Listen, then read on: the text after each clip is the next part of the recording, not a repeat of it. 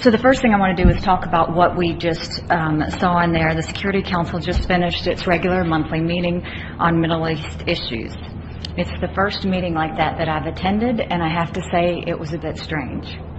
The Security Council is supposed to discuss how to maintain international peace and security. But at our meeting on the Middle East, the discussion was not about Hezbollah's illegal buildup of rockets in Lebanon. It was not about the money and weapons Iran provides to terrorists. It was not about how we defeat ISIS. It was not about how we hold Bashar al-Assad accountable for the slaughter of hundreds and thousands of civilians. No, instead the meeting focused on criticizing Israel, the one true democracy in the Middle East. I am new around here, but I understand that's how the Council has operated month after month for decades. I'm here to say the United States will not turn a blind eye to this anymore. I'm here to underscore the ironclad support of the United States for Israel. I'm here to emphasize the United States is determined to stand up to the UN's anti-Israel bias.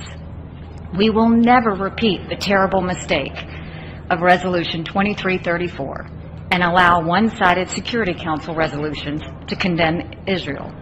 Instead, we will push for action on the real threats we face in the Middle East.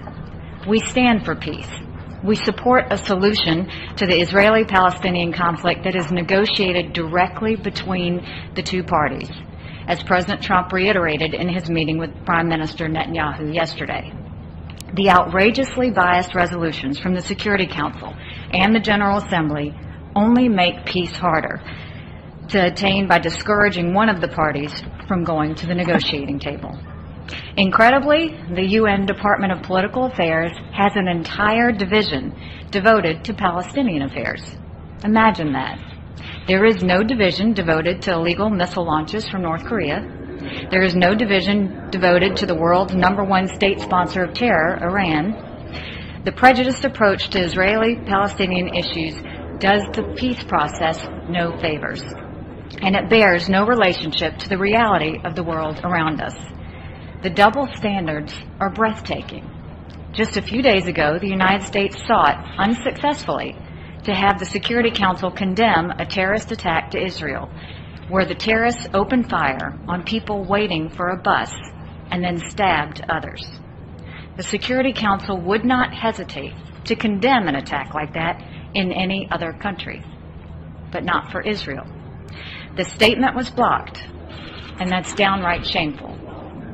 Israel exists in a region where others call for its complete destruction, and in a world where anti-Semitism is on the rise. These are threats that we should discuss at the United Nations as we continue working toward a comprehensive agreement that would end the Israeli-Palestinian conflict. But outside of the UN, there is some good news. Israel's place in the world is changing. Israel is building up new diplomatic relationships. More and more countries recognize how much Israel contributes to the world.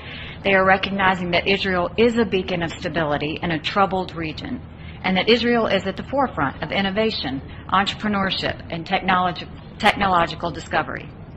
It is the UN's anti-Israel bias that is long overdue for change. The United States will not hesitate to speak out against these biases in defense of our friend and ally, Israel.